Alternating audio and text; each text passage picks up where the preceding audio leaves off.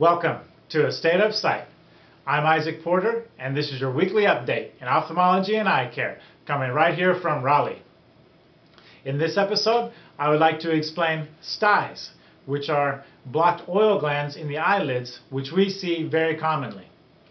The medical term for this is hordeolum, but many people just know them as styes. To better understand what is involved with this stye, let's take a look at the eye model where we can see just behind the row of eyelashes is a row of oil glands in the bottom eyelid and also in the top eyelid. When these oil glands become blocked or clogged, they can swell with inflammation and a small infection to cause a stye. This is noticed when people see a red bump or swelling on the eyelid, bottom or the top eyelid. Some people are more at risk for this than others, particularly people that are going through hormone changes or have particularly oily skin. Also, older people are at greater risk, and some medications can increase the chance of styes. Most often we see this with certain types of birth control pills, which can change hormones and make the oils more thick. When this happens in the early stages, one of the best treatments is to use a warm compress to try to get the stye to drain naturally.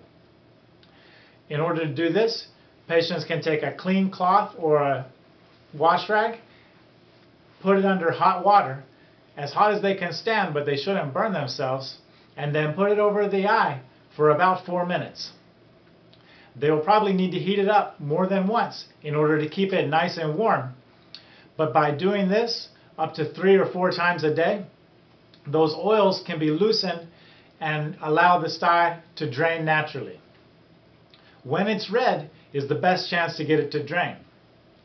After that, if it doesn't drain, it may be a little bit smaller and turn into a small knot in the eyelid. We call this knot a chalazion, and this can take a long time to go away, sometimes up to 6 months or a year, but usually it would go away naturally on its own.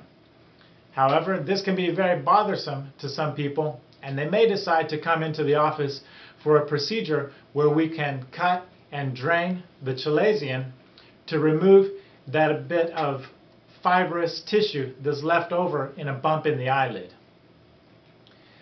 When people notice that they are getting styes frequently or recurrent, there's a few treatments that we can offer to help decrease the recurrence to make it less bothersome. They could use warm compresses and scrub the eyelids with a mild soap or a baby shampoo to help unblock the oils and keep the oil glands flowing well.